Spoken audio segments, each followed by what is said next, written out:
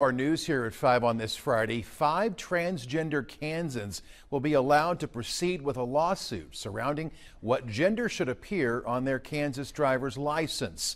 A Shawnee County judge has now granted a motion to intervene filed by 5 transgender Kansans who will be represented by the ACLU.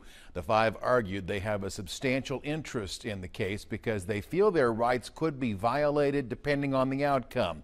Attorney General Chris Kobach previously argued against the motion, saying this lawsuit focuses on the Department of Revenue following the law, not constitutional rights.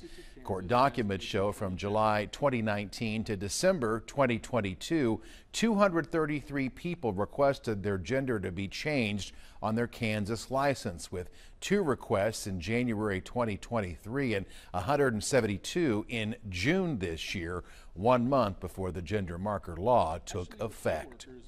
We saw a police presence